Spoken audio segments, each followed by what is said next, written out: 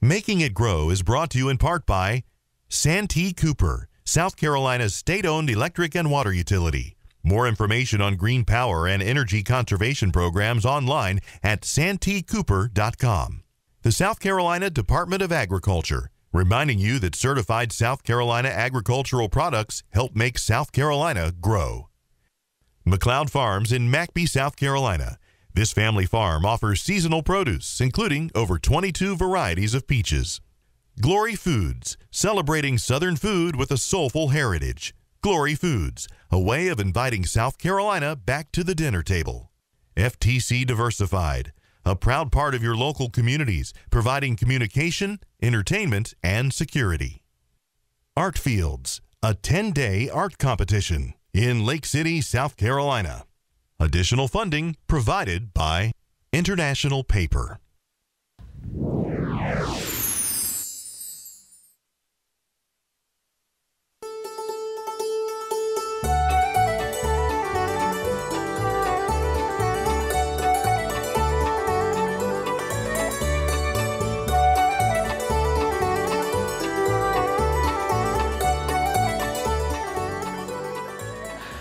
Mother Nature is giving a nod to old folk wisdom, and she's got people who planted their gardens before Easter a little bit nervous tonight. We'll have to wake up in the morning and see what really happened. But one thing we know right now is that we're so glad you can join us for SCE TV's own gardening show, Making It Grow, coming to you live from historic downtown Sumter. It's a great time of year, and we're so glad that you're with us. And Teresa Young is in the chat room, and she'd like some company tonight. So when we go inside, she's going to tell you how easy it is to join her there. And if you haven't done it before, we hope that you will go on ahead and become a chatter tonight. You know, we go wonderful places around the great state of South Carolina, and we had a grand visit at Middleton Place, learning about the artisans and craftsmen. And tonight we're going to see what the potter used to do in historical olden times. And we also are really excited tonight. The weather may be a little bit chilly, but that doesn't mean we don't enjoy a homemade treat. And we have our insect specialist has got on her chef's apron, Vicki Bertinelli, and she's joined by Lori Aker from Earth Fare, and they're going to make a wonderful dessert for us. Ooh, just can't wait. And talking about not being able to wait, Dr. John Nelson decided to ride over to Sumter, and he's sitting here with Tony Melton, and we're going to answer your questions. How about that? What a lot's going on. So let's go inside and get started. Miss Teresa Young, who is our water quality expert, who so sweetly drives over from Florence. And I think y'all have got some new programs going that make it easier to keep yard and keep water cleaner. You are correct, Amanda. We have the Carolina Yards program, and the idea is that you garden with South Carolina's environment in mind. That sets yourself up for success, so better plant success with less maintenance. I know that makes me happy. If you'd like more information, or perhaps you want to join our online course, you can just do an internet search for Carolina Yards. Should be the first thing that pops up, or if you have a great memory, the URL is clemson.edu/CY. for Carolina Yards. And speaking of websites, have you been to the Making It Grow website lately? www.mig.org, and you can see that we are now streaming live, so you can watch Making It Grow from any internet device if you can't watch from the comfort of your television set. The Facebook page is accessible here as well, and down at the bottom of the screen you'll see that you have links to shorts and even web exclusives that you can see sometimes before we play them on TV. And speaking of the Facebook page, I hope you'll go there and consider joining us in the chat room. Click on the green Let's Talk icon. You'll be prompted to log in to join in the discussion. We already have 6 speakers and 6 viewers this evening, and I hope to see a lot more chatting with us very soon. Amanda, back to you. Thank you so much, Teresa. And we are so excited because I don't have to use electronic transfer vision to talk to my old friend and professor from the University of South Carolina, Dr. John Nelson. He's sitting right here beside me. And John, of course, is the director of the Acimer Herbarium, which is one of the finest herbaria in the country. And he's a wonderful botanist, and we are so pleased that you joined us. But John, you've always told us that you had a brown thumb, so I figure you're going to help people by telling them what they shouldn't do, maybe. Well, who knows what's going to happen tonight, Amanda, but yeah, it's kind of fun for a taxonomist to be on the panel, although I kind of do think that if there are important questions that have to be answered, I might defer to my colleague here, Tony. Well, I think that you do have fun things you're going to share with us tonight, just like you do when it's the Mystery Plant, and it's great fun having you here in person. And we're going to have them in a little while. That's right. And of course, it's time for those those summer vegetable gardens. I said fall because it's a little bit chilly tonight, Tony. But Tony Melton, of course, is a specialist who helps people with small fruits and vegetables all over the place. And Tony, you told me that actually you've been a little concerned about some things. What have you been helping the farmers with lately? Well, especially wind. Wind is really tough on People don't think about that, though, Tony. Why is it so bad for plants? It just breaks them, really. I mean, they're out there setting into a garden all alone, and the wind blowing, and these little transplants and things goes back and forth, and they break. That's why I always like to plant a tomato deeper, because then you don't have to worry about it being blown as much. It has more support. Okay, yeah. And Tony, we usually don't plant things more deeply, but a tomato has the ability to do what with it on the stem? It can do what? It produces roots all the way up the stem. So you can, I've even dug a trench and laid them down and stuck them up with the tips, just as long as you don't cover up the growing point up in the top. You're fine, and you can bury them deeper, and they'll root all the way up them. That's and just actually, tomatoes.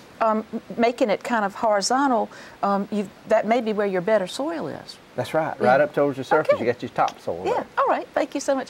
Oh, and we are going to have such a wonderful time with the side counter because we've got our entomologist wearing a different hat tonight, Vicki Bertinelli, and she's got a great partner with her, Lori Aker from Earth Fare. What you gals got planned? Thanks, Amanda. Well, tonight, I'm making some ice cream, but I'm telling you there's no insects in it. So we're having a family recipe. I'm going to make some strawberry ice cream, and then Lori Aker from Earth Fare in Columbia, you're going to help make a topping. Yes, not only are we going to show folks how to make an all-natural strawberry ice cream, we're also going to show how to put together a quick and easy summer fruit salsa, which is really the perfect addition to any ice cream sundae. Gives the traditional sundae a little bit of a healthier twist, if you will. Oh, so wonderful. Tons of good stuff coming up. Exciting. Yes. I can't wait. So I think, Amanda, we're going to come. You're going to see us a little bit later, and I'm so excited to share with you guys. But we'll see you guys in a minute. And we all have our spoons stashed away over here so we can run over there and be with you at the end of the show. But we've got a caller right now. After all, that's what we're here for. And Ellen is calling us from Walterboro. Oh, we do love Walterboro. Ellen, how are things down there? And what can we do for you tonight? Hello, Amanda. Hey, how are you? I'm fine, and I just love your show. I can't miss it. Well, we thank you, and we would miss y'all if we weren't with you. Well, I got gardenias. I've already cut one down because nothing I done to them, it didn't help, but the leaves are real black. Yep, that happens with those gardenias. And let's see, Tony, that is a real problem. And you just, sometimes you have to do something about it. What would you recommend? What's causing it? Well, Amanda, whiteflies love gardenias as much as I do. Yeah, I love to sniff those beautiful flowers. Oh, They're very, very fragrant, just wonderful. But whiteflies love to feed on them, and you can actually touch the bush in the summertime, and they just fly all over like flour flying off. So she needs to control the whiteflies, which is really the whitefly. Excrements from the whitefly fall down on the leaf. Sooty mold grows on it, which is the black stuff, and it shuts the light out of the leaf. And then a lot of times the leaves fall off the plant because the plant thinks it's a freeloader because it's not producing any kind of sugars or anything. So what do you recommend? Give us a couple of options, maybe a mechanical or cultural one, and then maybe one that would involve maybe a light pesticide. Well, I'd probably use, some insecticidal soap, first of all. But you've got to do it at least 3 to 4 times in a row because you're only going to kill adults. and you're not going to kill the immatures and the larvae and all that type of stuff. And how many days do you wait between applications, Tony? About 1 week if it's Okay. warm. Okay. If it's All cool, it would probably be a little bit And I longer. think that rather than spraying from the top, you need to get under and kind of spray. Is that correct? That's under the leaves. That's Under the where leaves, they yeah. are. It's a nice tender place for them to feed up under the leaves. Okay, thank you so very, very much. And we've got a caller from Oswego, and we are so happy that Billy's given us a call tonight. How can we help you?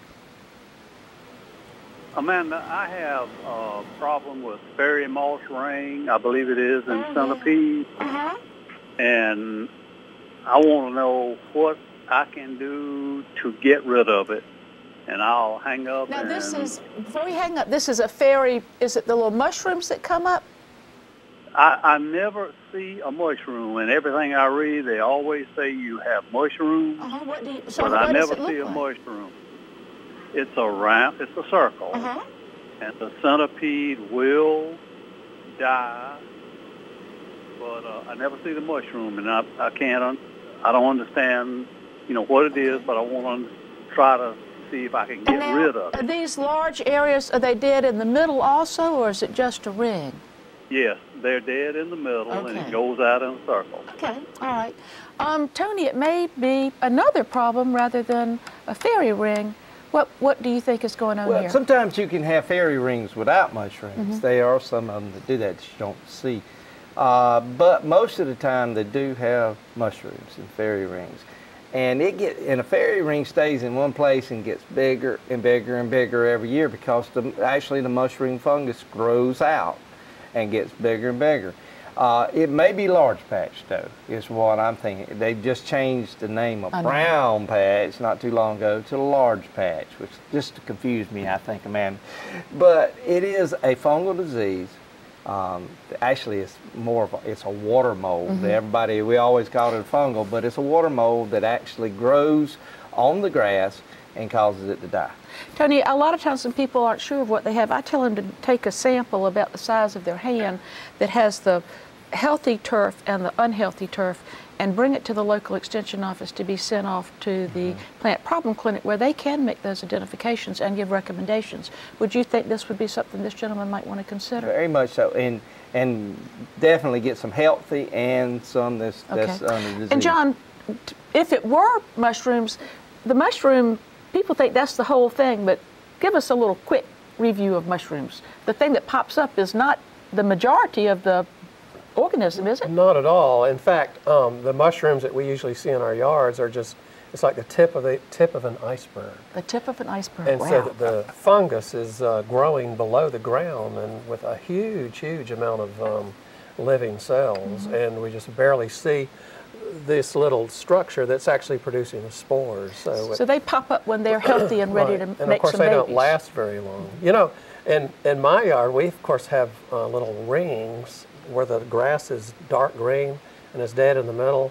But I think that's because we have the dogs are running out. Yeah, female dog causes that. Very much so. They sure can. But we love our dogs. And Barry is down in Charleston. And Barry, do you have a dog or do you have a problem with your lawn or your garden? Hey, Barry. Yes. I had a question for Tony about cucumbers. Okay. What's your question? Tony, I had planted some from my seed. I had planted some Kirby cukes, and they have grown and they grew last year. And what happened was about when they were starting to fruit, and they would fruit, and there would be about 5 cucumbers on each plant, and then all of a sudden, then I'd see the big leaves start turning yellow, and then another one turn yellow, and then they would just start getting spongy, kind of like like sponge sacks everywhere, and it stopped flowering, and then the stem itself just kind of went to nothing. I was wondering, is that kind of a beetle, and I kept doing it a few times. I didn't buy them in a cup or nothing from the home centers or nothing. I did them all from seed, and I was just wondering, have you ever heard of that? And it happened like 6 different times. Oh, we're so sorry. But Tony, I think it does happen, doesn't it? Yes, ma'am, it does. Yeah. Yeah, cucumbers, any of the cucurbit family have some diseases that attack them. And the best thing you can do with cucurbits is plant them early. Plant them as soon as you think this cold temperature is over with. Plant them and get them off before July, because after July, a disease that we call downy mildew comes in, and it's resistant to about all chemicals that we have, except for some that we use on a commercial basis. What I would suggest is an older product, Dicanyl. You can start out spraying with that in early spring if you need to. Usually in early spring, you don't have to do much spraying. So I like to plant early and not have to do anything much. And I want to tell him one thing, and that's to move things around. Don't put his cucumbers back where he had cucumbers before, or cantaloupes, or anything in that cucurbit family. Don't put it back there, because the same disease will be there again. Tony, since the downy mildew can't be controlled with Dicanyl or the other fungicides that are available to homeowners, how do we tell the difference between, how do we diagnose the downy mildew rather than sit out there and try to apply a fungicide when it's not going to do us any good? Well, downy mildew usually gets here in July. So if you can get that crop to grow before July, you're okay. Usually. So really just try to get it in the ground as soon as possible. That's right. So he may want to go ahead and get some transplants and get a head start. You don't think that you wouldn't worry about his bringing the disease in on the transplants necessarily? You can possibly do that, depending on where you get your transplant. But and seed is just about as quick as transplants in the cucurbits, because when you take them out of a pot, you damage the roots, and they don't like that at all. So with the cucurbit, you do well just to go with seed. Yep. Okay, John, you have something that kind of looks like a cucumber back there, but I don't think it's a cucumber. Let's bring that thing up here and talk about it. Okay, Amanda, we have a very, don't want to drop it, a mysterious thing that we're going to examine very closely. And you see it's very solid. It's very solid. It is a fruit, and it has the flower end is here, and of course the stem end is on the other. This was where the flower was. Right. This was the stem. Okay. And this is a big old thing. I came from the market, and what I thought we'd do is open her up and see what it looks like on the inside. Okay. It might be very exciting. I got my Swiss Army knife We here. don't want it too much excitement. Don't cut your finger. I'm going to try not to do that. And just the right amount of excitement. And the reason I wanted to bring this along was because I expect some of the viewers. Let me help. Go ahead. Yeah. Just don't cut me. So watch out, everybody. I expect some of the viewers haven't seen this thing and maybe haven't much experience with it. And I just want to show you what a wonderful, wonderful fruit this is. And what is it? Well, it's a papaya. Papaya. And these things are easy to grow. Not only are they easy to grow, they're wonderful to eat. Gosh, it's beautiful. I don't think this one is absolutely ripe, but it sure is soft. Oh, it's soft on the inside. And I bet we could taste it if you wanted to. And it's got plenty of little black seeds. And let's see if somebody wants to... Sure, I'll give it a try. Yeah. Tony, you want to try? Taste that. Tony, I'll cut some for you. I hope it's good. I can't believe it's right because it was so hard on the outside. It was hard. It was pretty solid. Tony, help yourself. Thank you. It's very good, but it's not as good as a watermelon. But it's delicious. And of but course, this is a tropical fruit, isn't it? It is a tropical fruit. I better not try it, but because I'm speaking. Oh. But I thought maybe there was some. Well, I'll try it. No, I'll try it. And aren't the little berries pretty? The little seeds. Yeah. See, the whole thing is a berry. The whole thing is a berry. Okay. It's a fruit. Botanically. And there's plenty of seeds. Of course, I've been haranguing my students about I'm sure that you have. so long now. Okay. But these are pretty easy to grow. If you get one of these at the market, make sure it's right. You can grow these. They're quite easy to But you'd have to bring it inside in the winter. If you want it to stay, any amount of time, you'd have to bring it inside. And they had some fantastic examples of this plant growing at Darlamore's gardens. Oh yeah, and they grow them in the greenhouse during the winter and bring them out and put them all summer long. They get to be 10 feet tall. Well, and it's not going to be long before you and I and John and Vicki and Teresa and others will be down there in Lake City because we're all trekking down there for April the 26th. We're going to have a live audience show at the Bean Market. And you You and Vicki are going to be the plant people, the mysterious plant people. Tony's going to do vegetables, and we're going to have a fabulous time. And we hope that all of you will come to Lake City on April the 26th and join us. And Teresa's got all that information on our Facebook page. And of course, Art Fields will be going on, and it is an extravaganza, and you will have the best time you've ever had in your life seeing all kinds of art from the Southeast. So you'll be able to relate to it all because it's all from the Southeast, right? I'm looking forward to it. All righty. And Miss Teresa, I know you're going to be with us down there, and we are looking forward to having you with us for that exciting event, aren't we? I sure am looking forward to it, and I hope that we'll have a large crowd want an opportunity to be part of the Making It Grow family live and in person and see a wonderful art venue all at the same time. Make it a day. You know, come explore Lake City, see what's in store there, check out all the wonderful art, have a bite to eat, and then join us for the show. We're having a great conversation in the chat room, about 25 people in there. I know lots of folks are excited to have Tony on the panel. We had a question about what his comments were in terms of the whitefly control on the gardenias. And a lot of the information you can find on Clemson's Home and Garden Information Center website. That's clemson.edu/HGIC. Once you're there, you can either look through various topics or you can just type in the search bar. So I can type in gardenia pests, and then I see that the search brings up HGIC Fact Sheet 2059, and sure enough, I can see whiteflies and control recommendations, which include insecticidal soap or horticultural oil sprays, which I believe is exactly what Tony said. Amanda, back to you. Thank you so much. And we have another caller from Bennettsville. Nathan is on the line. Nathan, how can we help you tonight? Yes, ma'am. My question is, what can I use to get rid of moss in your yard? And do you have a lot of shade in your yard, Nathan? Well, it's around shade. It's around, the moss is near where it's shady? Yes, ma'am. Okay. Oh, well, you know, a lot of people like to have moss yards, and mosses are beautiful, but then we have people who like that fancy turf grass. Tony, what would you recommend? Well, the first thing I would do is try to limb up the trees a little bit or something to get some more light in there, so that it'd give the turf a little bit more of an advantage, Amanda, and help it dry out a little bit more, because when it's moist, you know, John will tell us, it's more moisture, the more moss is going to love it. So they're going to really grow well up under there, so kind of dry it out, get some more wind drainage in there. And and then there's St. Augustine grows some in shade, but most of our grasses, Zoysia has some varieties that have resistant shade, but none of them really do great in shade. I like mulch under shade. I think I can grow mulch real well up under. John can even grow mulch real well up under shade. Tony, do you ever need to loosen the soil? Is that one of the things that can lead to moss? And I mean, sometimes people maybe will have some traffic in the yard or something, and the soil gets kind of compacted. How would you? Because it holds moisture. How would you when check? It gets compacted. How would you check for that?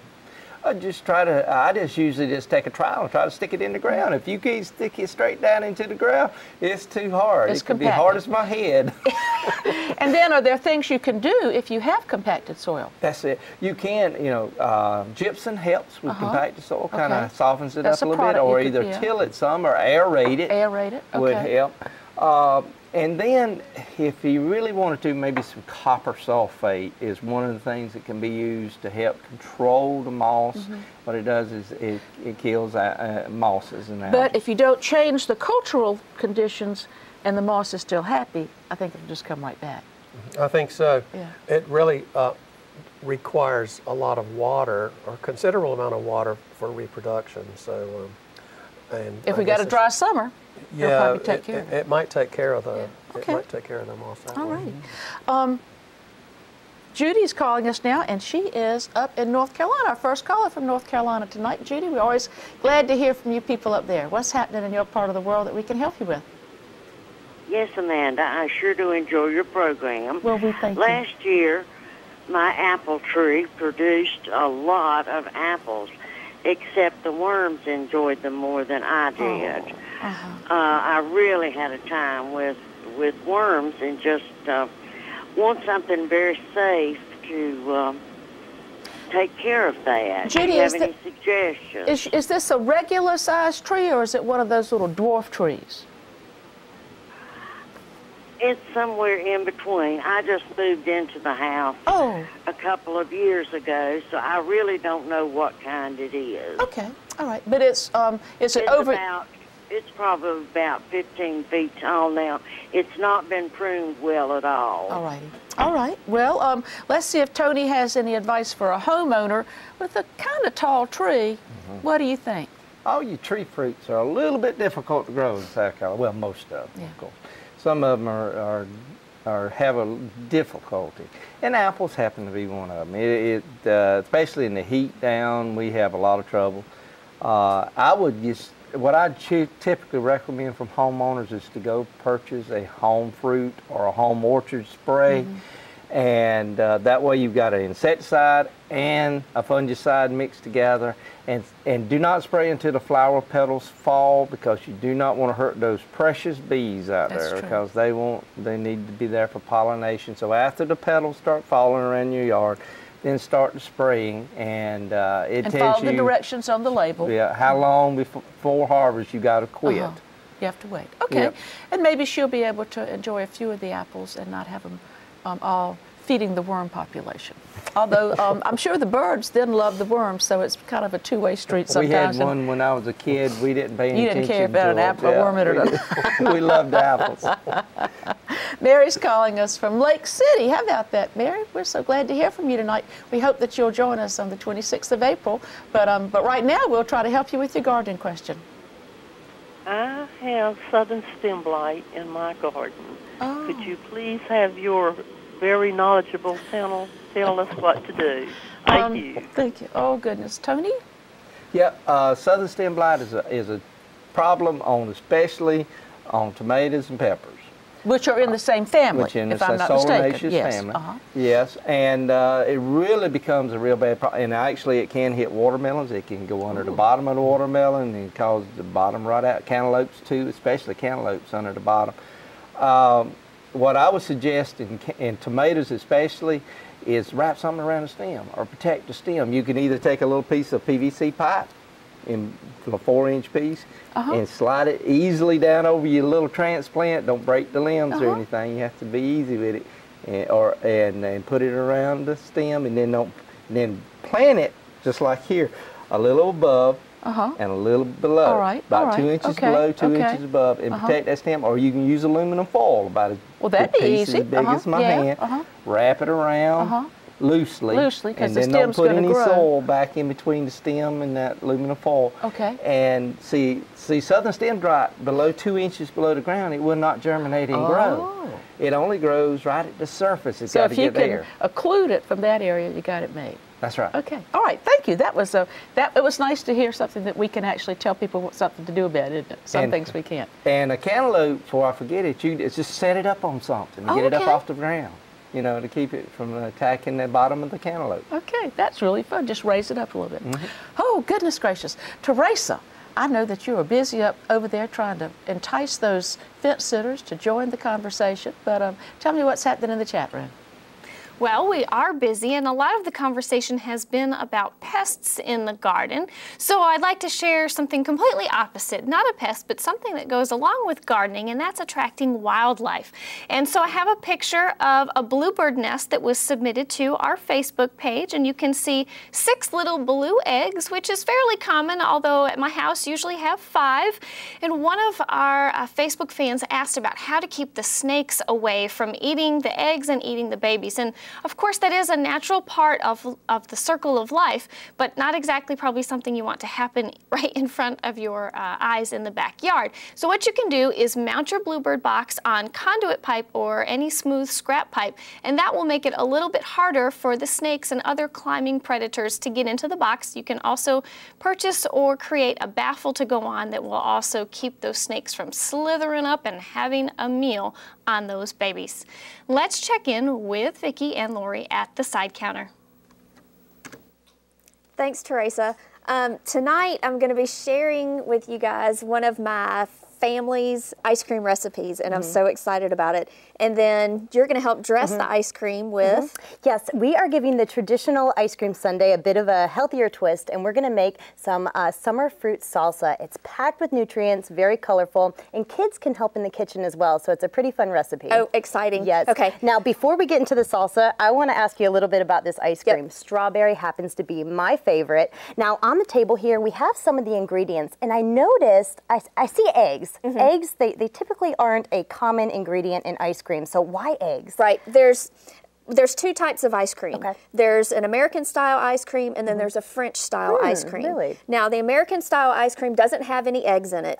The French style does. And what the eggs do is they kind of make it a custardy, give it a custardy texture. And it turns out that it's going to give it a rich, deep flavor that is just amazing. Very nice. That's one of my very favorite things. Yes. So it gives it an airy texture, if you will. Yes, it does. Okay, very good. And so for this recipe, what we're going to end up using is 4 eggs. We're going to beat them a little bit, and you don't have to cook them or anything like that. We'll just beat add them it directly into the mix. We can add them directly into the mix. We're going to use 1 can of sweetened condensed milk. And then we're going to use a cup of sugar. And just a pinch of salt in there, because you always add salt to ice cream. It regular table salt. Regular table salt. Just a little bit of vanilla. I use a cap full of vanilla, and it's just to give it a little bit more background taste. Absolutely. And then whenever you put you've got your churn. We're going to put all of these ingredients in. And then the strawberries come in. Yes. These are wonderful locally grown strawberries. Mike and Deke Kiesler grew these. They're from James R.C.'s Farms in Gilbert. Nice. And local strawberries are always the best. They're my favorites. They have such a nice, vibrant red color, and they're huge. I haven't seen strawberries like that in a long time. These are wonderful. Great, local strawberries. For this particular recipe, I like to put about 6 cups of strawberries into my ice cream mix. And it's all according to how much strawberry flavoring you want. Sure. I like a lot in it, so I put as much as I can in there. A little extra in there. Are we adding the whole berries in, or do we need to mix that up? Do we need to bring it to a puree? I like to puree mine because whenever you use a whole fruit and you slice it up, because everything gets so cold in the ice cream maker, it's going to end up being just frozen fruit. Like you really don't get the taste of the fruit. So it's just like a chunk of so the puree really fruit. brings out that flavor. It does. And does it give it that color too? It does. It's going to give it a nice, rich pink color. Oh, it's going to be wonderful. Ooh. And so we're going to combine all this into the ice cream churn. Put the dasher in covered up, and you'll put ice in it. I put a couple inches of ice, a little bit of rock salt, a little bit more ice, a little bit more rock salt. And you run this thing till it stops. And whenever it stops is when it's done. That's the fun time, right? Yeah, that's the best time. Now, I know we're working with strawberry. Can you use any other fruit like peach, blueberry? Can you play around with the flavors? You can. There's endless. But what I would do is I would puree all of it, because you don't want to just have the chunks in there. It doesn't taste the same. It's going to taste so much better if it's pureed. Very nice, very nice. And again, it gives it that nice flavor and nice vibrant color. It does, absolutely. And so we've got our ice cream here, but it looks a little plain. Yes, we need something on top. I think we need some salsa to go on top. Yes. So the great thing about this recipe, it is super simple to make. And again, kids can help in the kitchen. It's packed with nutrients, full of color. Trust me, you're not even going to miss the hot fudge and the sprinkles with these sundaes. You have everything you need right here. So you want to get started? Yes. All right. The first thing you're going to do is take about a cup of diced strawberries. And again, we're working with the nice local strawberries out of Gilbert. Nice vibrant color. And strawberries, not only are they going to give us that nice color, tons of vitamin C and antioxidants. It's going to help give us some of those health benefits. Oh, wonderful. And if you want to go ahead and start stirring, I'm going to add in our second ingredient. We're going to add in about a cup of kiwi. Now, kiwi, obviously a little tart there. The strawberries and the other ingredients are going to help balance out those flavors. After our kiwi, we're going to add in a little bit of diced mango. Again, a nice punch of color with that yellowish orange. This is one of my very favorite fruits. Yes, I love it. It's a nice texture. It's a great taste. It is. It's a great ingredient to add in there. And then to help balance out the sweetness and the tartness of all the other fruits, we're going to add in about a cup of Granny Smith apples. Now, I do recommend before you add it into your recipe, toss it with a little bit of lemon juice or lime juice. What does that do? The acidity will actually help keep that nice white, creamy color in there for us, so it doesn't won't turn brown. Exactly, exactly. And just a little toss, maybe a teaspoon or so. And then finally, we're going to add in some nice ripe blueberries, about 3/4 of a cup. We're going to add that directly into the mix. Now, once we give this a good stir, we're going to add in a couple tablespoons of fresh mint. I love mint. Do you have mint at home? Yes, I do. Do you grow that? I do. It is a fabulous ingredient to work with. It's going to give us a nice little kick. It'll give it a little bite. Yes. And again, just maybe a tablespoon or so. Okay. And I would recommend saving a little bit of the mint for later to garnish. Okay. You can take those whole mint leaves and put it right on top of the sundae. Now, next, we're going to add in some freshly squeezed lime juice. Now, this lime juice is going to help get our glaze started for the salsa. And we're going to add that directly on top of our fruit there. Now, how much is this? I would add, we're making a larger portion here, but I would stick with about 2 tablespoons of fresh lime juice. Now, once we get that juice in there, this is my favorite ingredient. That looks like honey. Yes, local honey out of Cottageville, South Carolina. Oh, this is going to complement everything wonderfully. And not only does it add a nice sweet flavor and gorgeous color, again, it's going to help make that glaze for us. And believe it or not, the acidity in the lime juice is going to help break up that thickness, that consistency of the honey, creating that fluid glaze. Now, we have 2 ingredients left. Next, we're going to add in a little bit of orange marmalade, about a teaspoon. You could add up to 2 teaspoons if you'd like. Do we have to use orange, or can we use any flavor? Nope, you can use any flavor that you'd like. I like to stick with orange because it has a nice neutral flavor to it, but you can also use pineapple, even strawberry or blackberry marmalade. Oh, wonderful. Again, that's going to help with our glaze, and look how gorgeous that is, a nice glisten there.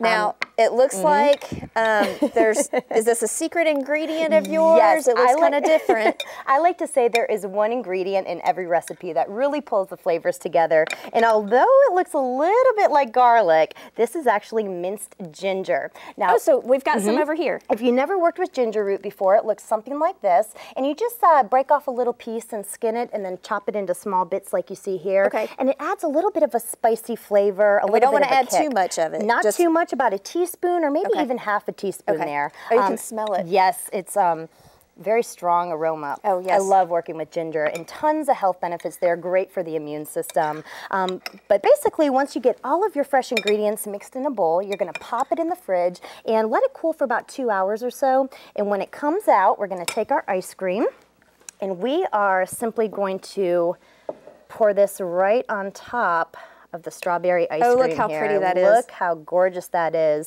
And if you want to garnish again with the mint leaves, you can. You can also top it with a little bit of slivered almond to add a bit of a crunch to make it a true sundae, if you will. But there you go. That is our summer fruit salsa with our homemade strawberry ice cream. Do you want to dig in? I'm pretty excited about it. Let's get started. All right. And we're going to try to save some for everyone else, but can't make any promises. They're you ready? jealous. Oh, it's so good. Wonderful. Just the right amount of sweetness there. We're not going to be able to talk the rest of the segment. We're going to be eating. Wonderful. Now, we're going to post these recipes a little bit later, and we'll be able to get this information later on in the show. Yep. We're going to tell you how to find the complete recipe with step-by-step instructions, so hang tight. We're going to give that at the end of the show, and hope you enjoy. Oh, wonderful. I'm excited to share this with everybody. You taste that ginger, don't you? Oh, yes, I do. All right. And now we're going to check in with Teresa in the chat room. Teresa? Thanks very much. That looks absolutely delicious, and I'm a little jealous that I have to sit here and I can't wander on over, and I'll have to wait to the end of the show to try it. Not only is it strawberry season, but it's the season that we see beautiful dogwood blooms all over the landscape, and I have a photo that was shared with the pink variety, and not only does it provide beauty in the landscape, but several species of butterflies utilize dogwoods as a host plant. That's the plant that the caterpillars feed on. They provide nectar for bees and other pollinating insects, places for birds to build their nest, and the fruit that's produced later on in the season is eaten by upwards of 35 species of birds, according to Birds and Blooms magazine. So perhaps you'll consider adding this beautiful native to your landscape, but remember to choose the right plant for the right place. Dogwoods don't like to be out in the full sun. You can find out more by using the Carolina Yards Plant Database. I'll be sure to post the link on our Facebook page. Amanda, back to you. Thank you, ma'am. And the dogwoods are so beautiful this time of year. And we've got a North Carolina called, and now Georgia is getting in the game too, Tony. And Charles is calling us from Guyton, Georgia. Hey, Charles, how are you tonight, and what's happening in your part of the world? Oh, I'm doing good. Good. I'm an organic grower, and about 8 years ago, I started a bunch of citrus plants from seed, and I can't figure out how to get them to bloom. Well, were they, what was it, an orange or a lemon or a lime, or what was it? What were they? Pink grapefruit. Pink grapefruit. Oh, goodness. And about 8 years old, and he started from seed, which means he doesn't really know if it's a good producer or if they're going to be sweet or much about them, because when you deal with seeds, John, I think you get a lot of variation. All right. There's all sorts of genetics going on, especially with citrus. Really? And Osher. Particularly. And so we don't really know what's going on with the genetics of within the ovules and the pollen that are being fertilized. Goodness. Well, something went on, because we got some seeds and we got some plants, but they're not doing anything, Tony, at least not doing what he wants them to. Is it too young, or is it just hard to make it happen? Most likely too young. Okay. It takes a while for them to get mature. See, when most people produce a citrus, like our friend Stanley Stan McKenzie. Yeah. Whoa, boy, can he produce some citrus. What yeah. he does is he takes and has a rootstock of a trifoliate orange is really what he does. A very vigorous rootstock. Grows it up, and then he cuts it and puts a scion, is what we call it, on the top. It's the important part, and he gets that from mature wood. And he goes, takes a piece of mature wood and uses it as a sign and grafts it onto his rootstock, and that mature wood's already mature, and it'll produce fruit real quick. So it's already a grown-up. Even though it's little, it has all the characteristics. Everything has to grow up before they need to have babies. Okay. So he may just have to wait. And Charles, I hope that when you do finally get some grapefruit, that they'll be good, because you just never know. It's kind of gambling, but there are people who do like to gamble. That's right. One of the things that that we enjoy doing is going around the state and finding about people who know different things. Stan McKenzie knows fruit, and we found someone down at Middleton Place who knows about how they used to do pottery in the old days. You're going to enjoy visiting with the potter in the Middleton Place courtyard.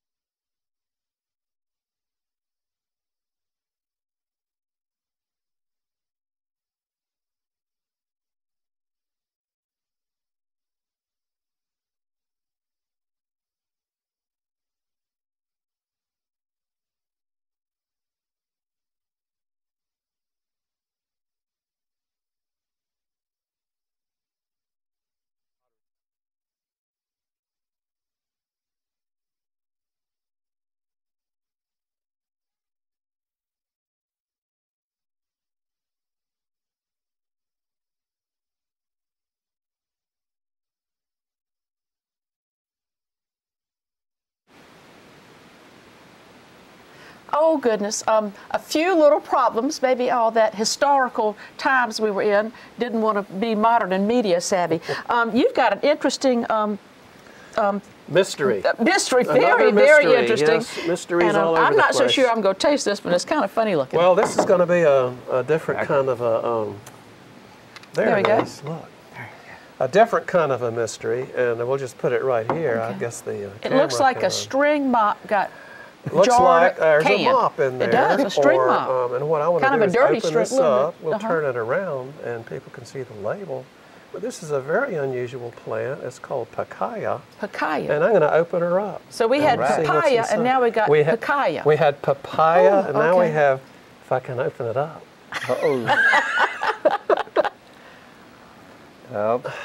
Might have to get Tony to... Tony, give it a wrap. There we go. There you go. Okay, so look at this.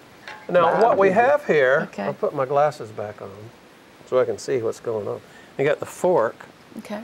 Oh, shoot, you don't need a fork. You can just We don't need a fork. Reach in there and pull one of these suckers out. Oh, my goodness, out. it looks like an octopus or something. It looks like a sea animal, doesn't Lord, it? look at this thing. All connected together. Yeah, and look how moppy looking it is. It wow. sure is. That is tentacly. And this is supposed to be eaten.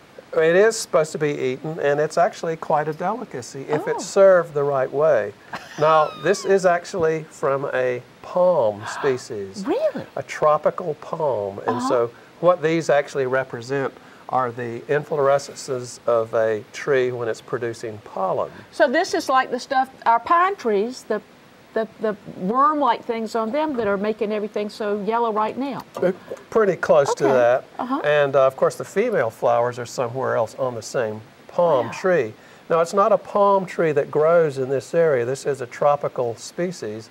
And it's called, again, it's called Pacaya palm. And it grows in Guatemala and southern Mexico. And what I understand happens is you take one of these things and you, of course, you get to play with it for a while and try to scare the children. But then you dip it into egg batter. And then you fry it up? And then you fry it. You make fritters out of it. Whoa, cool. And the pictures just look wonderful. And I want to try this stuff. But I also want to try this raw. And I understand it. Furthermore, it's different when it's raw. These things might be a little bit bitter, but they're sometimes eaten in salad. Now I want everybody to try one. Tony, you get to try one too. And it's in brine now.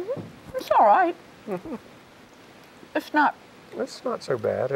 It's an acquired taste. It's a little bit. But you know, most things are better when they're fried, aren't they? That's right. Yeah. Because you can fry a daylily bud, or you can fry a squash blossom. You can put it in an egg and fry it in bacon grease. And then Tony, you brought something that's from a palm that's in your yard. That's right. This is actually a windmill palm. The same thing. Let's get a good picture of that. Okay. Here, I can put it out front. Okay. Out here. And that's a palm that does grow here in South Carolina. It's pretty hardy too. It's really hardy. It's one of our hardiest palms. It's a good palm. This is actually, again, the male flowers that are producing on the palm. And now I don't know about cooking this thing or anything. I've never heard that windmill palm flowers can be cooked, but maybe we should try it. I don't know. Yeah. We'll try it. Watch. Okay. We'll see what happens. Yeah. I mean, this is the raw We're thing. gonna let This him hasn't try it been Hasn't been brined. Or washed, but washing. We don't worry about that. It was up in the air. I think all your palms, though, most of them are. Yeah, they're edible in a lot of different ways. I love the jelly palms. Yeah, they're wonderful. Wonderful. That's a wonderful fruit. Thank you, but lots of fun to look at. Maybe this is one that's better in a flower arrangement, or perhaps it could even have a life in a hat. I think maybe that would be a better use for that. I'm not going to make a hat out of this one. I'll do a lot of things, but I'm not making a hat. Okay. All right. Well, thank you, John. That was a lot of fun. We are so disappointed that you couldn't see the segment of the Potter, but don't be alarmed, because we're going to show it in an upcoming week, so you'll get to visit with the middle place, the courtyard where the wonderful artisans are. But right now, Harvey has been very patiently waiting on the phone, and he's over in Camden, not too far away. Hey, Harvey, how are you? And thank you for holding and waiting on us. Harvey. Hello. Hey, Harvey, how are you? Okay, how are you all? We're doing pretty good up here, except we would prefer a little. We're waiting for the ice cream. This one, we think the ice cream is going to be. I was wondering to see if I plant some cucumbers and some squash and stuff, and I was wondering if it was going to be too cold for them to start growing, or will the cold kill them? Are they already up out of the ground, or are they just the seeds in the ground, Harvey? The seeds are in the ground. Oh, okay. Tony, the seeds are in the ground. The ground's not going to get that cold, is it? They'll be fine. It's just going down so quick. The ground's still warm. They'll come right up, hopefully right after this cold snap, and then start to growing and be happy. Yeah, and you'll have things to eat that may be more palatable than some of the things we've had to eat tonight. But we like to know about new and different things. Okay, Teresa, what's happening over there with you and your friends? Well, we've jumped from 25 people in the chat room to about 35 people in the chat room, and I don't think we're anywhere near capacity, so there's still plenty of time. Jump on in, join the conversation. Doesn't matter if you're an expert, you can ask a question, answer a question, or just read everything that's going on and absorb it all. We recently had a little discussion about phosphorus, and in certain states, phosphorus is no longer found in complete fertilizers, the kind that have the N and the P and the K.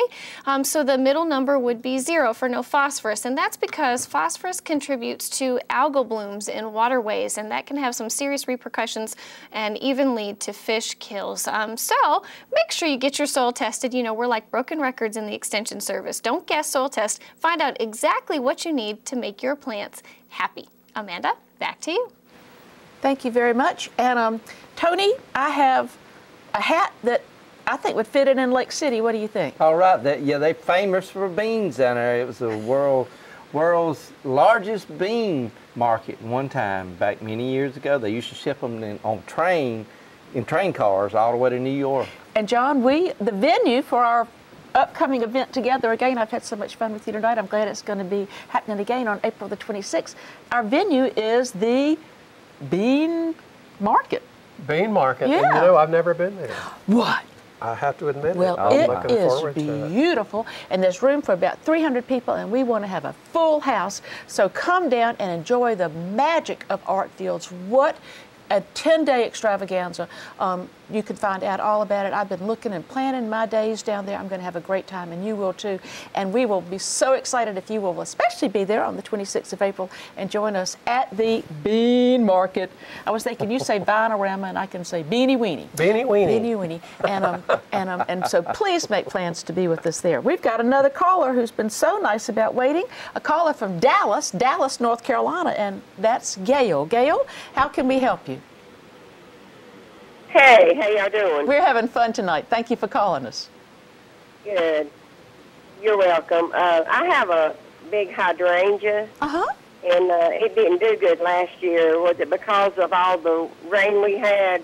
It just started coming out, and it looked pretty good, and I didn't know if I need to feed it or leave it alone or what. Is it one of the mop head ones, the ones that have the big flowers on them that are pink and blue? And yeah, this one's kind of bluish lavenderish. Okay. And has it done well for you in the past, Gail?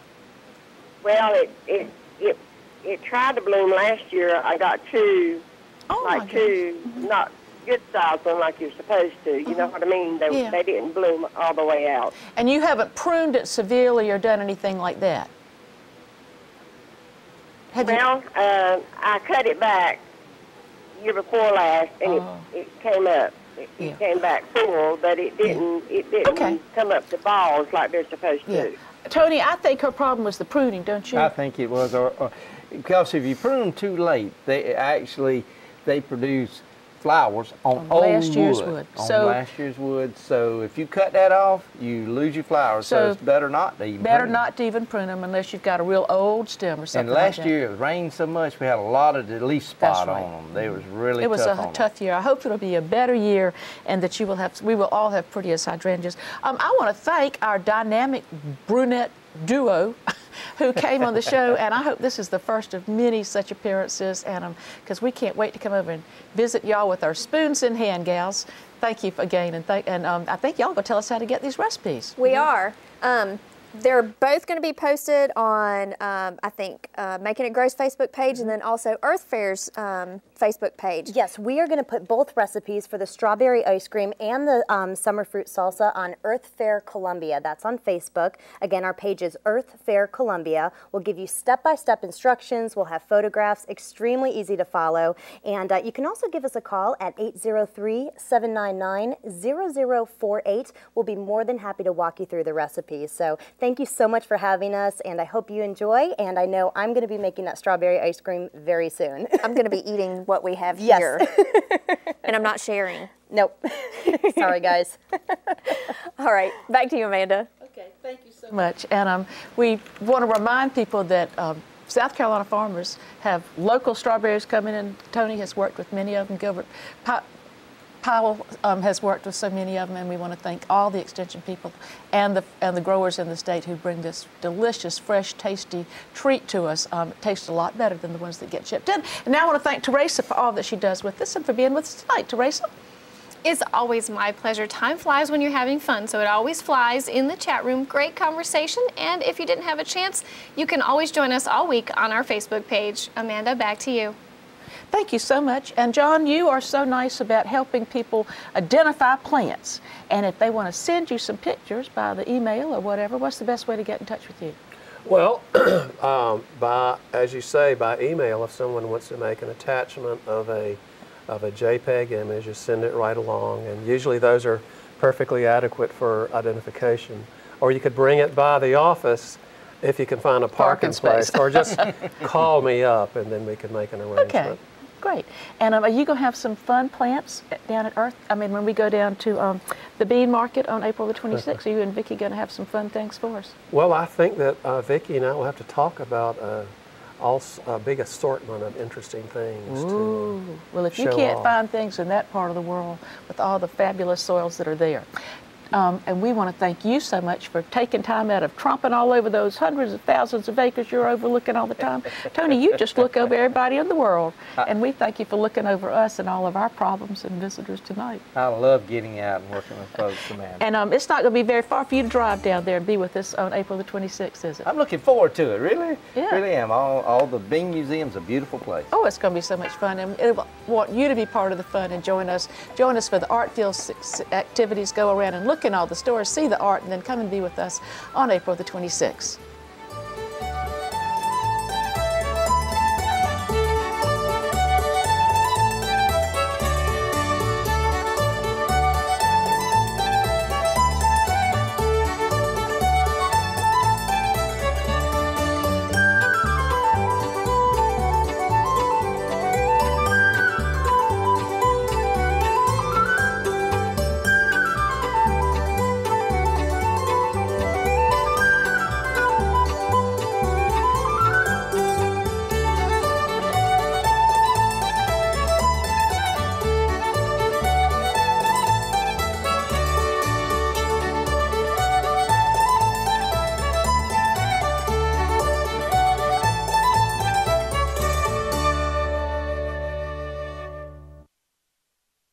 Making It Grow is brought to you in part by Santee Cooper, South Carolina's state-owned electric and water utility. More information on green power and energy conservation programs online at santeecooper.com.